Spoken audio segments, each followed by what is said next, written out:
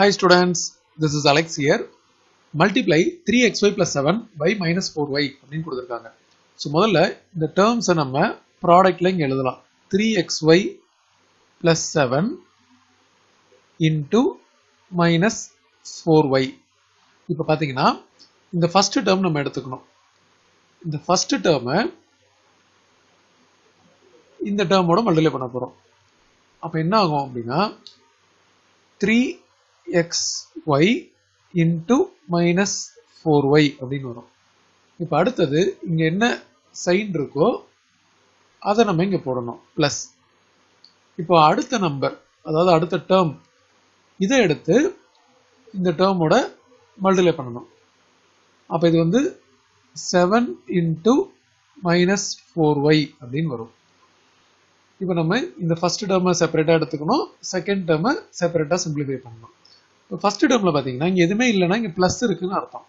So சைன்ஸை முதல்ல எழுதணும். இது ஒரு பிளஸ், இங்க ஒரு மைனஸ் சைன் இருக்கு. சைன்ஸ் வந்து நம்ம தனியா எழுதியாச்சு.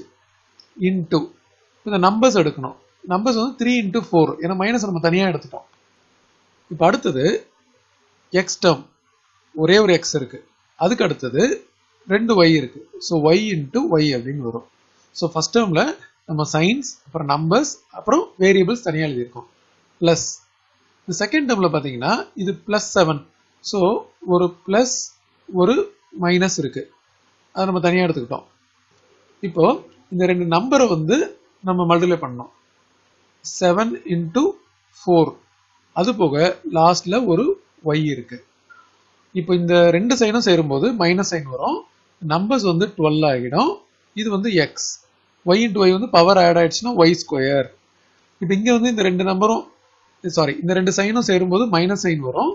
இப்போ 7 into 4 மல்டிப்ளை பண்ணா 28. அது போக லாஸ்ட்ல இருக்க y. இது நம்ம டைரக்டாவே எழுதியிருக்கலாம்.